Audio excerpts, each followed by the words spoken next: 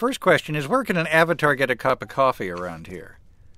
Oh, I can give you a cup of coffee. That's not a problem. All right. What do I do? And what you do is you just sit there for a second. Yeah. I'm going to find you a cup of coffee. Uh-huh. And when you get it, you go into your